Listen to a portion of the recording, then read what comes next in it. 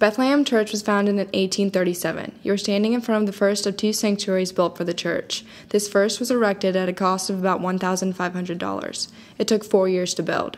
The original front doors still stand, but they aren't used. To enter Bethlehem, you must go through their newer, more modern sanctuary. To the left, the old sanctuary, you will find the original sign for Bethlehem. It was located along Old Church Road, but now solemnly hangs before the new entrance. The second door on the left directs you into the old chapel, leaving you standing in the choir section. Directly ahead are the first-level pews and balcony that were once used for slaves only. To the left is the altar. The woodwork was completely done by hand. The windows were painted white on the inside of the church at some point, but beneath you will notice beautiful stained glass. Bethlehem Church functioned for 100 years with the following model. One pastor shared 3 local congregations: Salem, otherwise known as Pole Green, Beulah, and Bethlehem.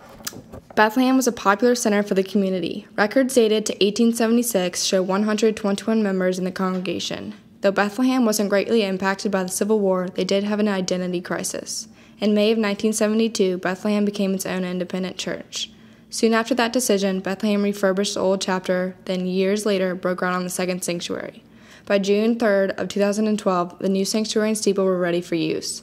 Over 300 members attended a groundbreaking ceremony. It was a special year as Bethlehem also celebrated its 175th anniversary.